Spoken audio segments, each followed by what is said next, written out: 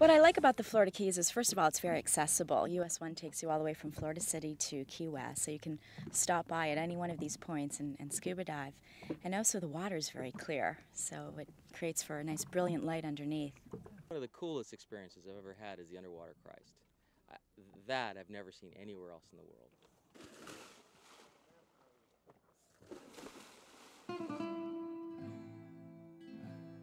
Here you are, sort of swimming along these coral formations, and everything looks like, it's a coral reef, right? And there's the fish and the grouper and the snapper. And all of a sudden, you come over this ledge, and you look down, and there's this statue, this man-made thing, and it looks, I remember my first thought was, my God, I've stumbled onto this lost city, So it's just an unexpected part of the reef.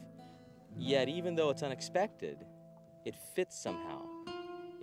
It's congruent with the reef. It's congruent with the scenery. It doesn't stand out like a sore thumb. It's almost like you say, yes, of course, there's supposed to be an underwater statue here.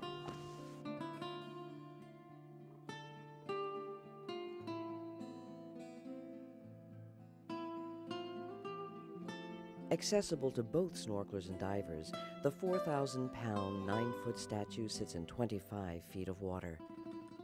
It was donated to the park in the 1960s and has become a highly popular dive site.